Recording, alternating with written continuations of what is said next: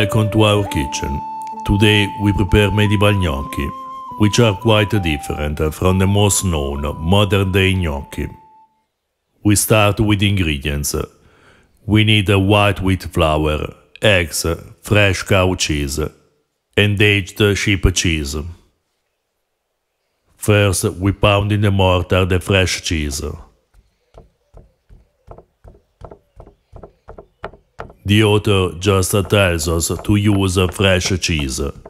We suggest to use a fresh cheese with a moisture content not too high.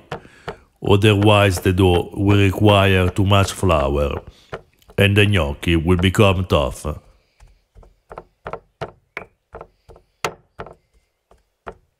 This is not the only recipe of gnocchi which we find in the medieval manuscripts.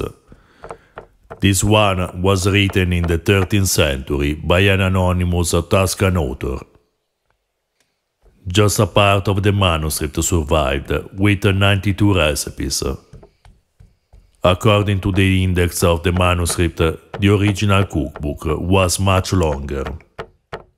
This fragment was published in a print edition for the first time in 1887, with the title Frammento di un libro di cucina del secolo XIV.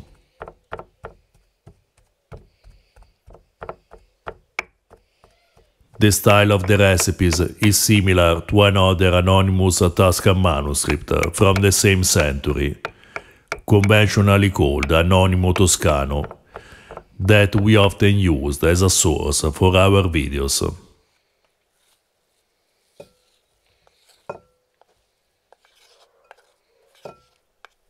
We mix the fresh cheese with the egg yolks and flour.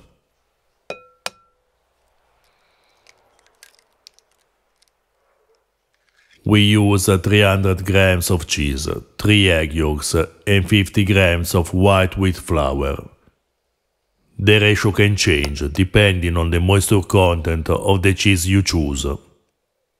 We are aiming at a soft dough with a small quantity of flour. If you use too much flour, you will end up with a hard dough, and the gnocchi will take too long to cook, and will dissolve in the water before being cooked through. The amount of flour must be just enough for the dough to hold its shape.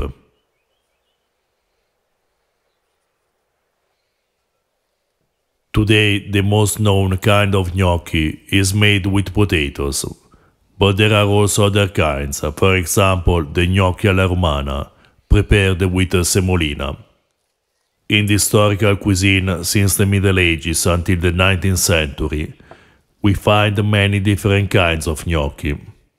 Usually prepared with flour, cheese, sometimes grated bread, eggs and other ingredients. Bartolomeo Scappi in the 16th century provides a recipe of gnocchi, which are called also macaroni, with flour, bread, eggs and broth. It is important, the author writes, obtaining a dough neither liquid nor hard. The methods of Scappi to prepare gnocchi are two: forming pieces as big as a walnut and using the reverse side of the grater to give the typical shape to the gnocchi, or cutting the pieces on a chopping board. This one is the same method used in the medieval recipe we are preparing today.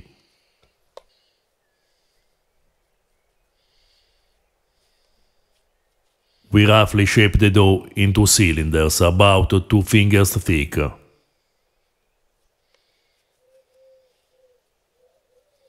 We cook the gnocchi in salted water.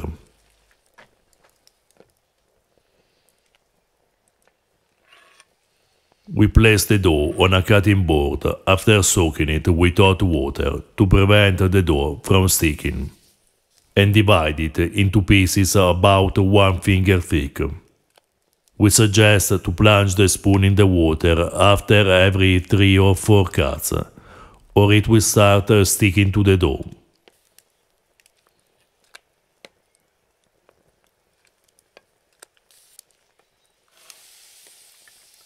It's unclear the origin of the word gnocchi or gnocchi, but many cookbooks, both medieval and modern, refer to the size of them as hazelnuts, pine nuts, chestnuts, or walnuts of dough.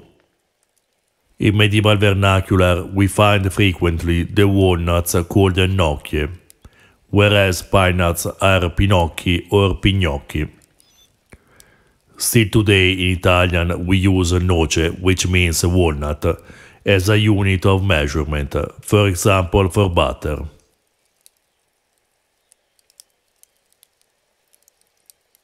The cooking time changes according to the size of the gnocchi and mainly in relation to the ratio of flour.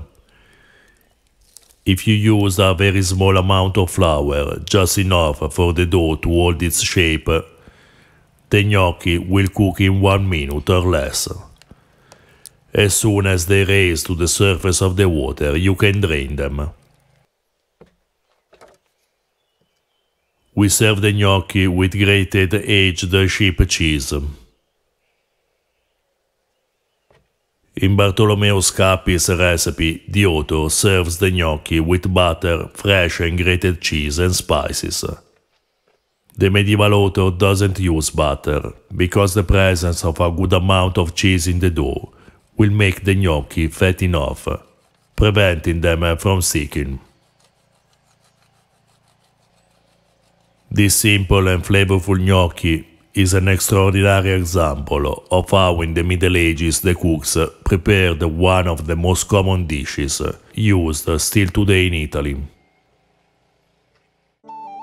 If you're interested in ancient foods and flavors, or you're just looking for unusual and delicious recipes, please subscribe our channel.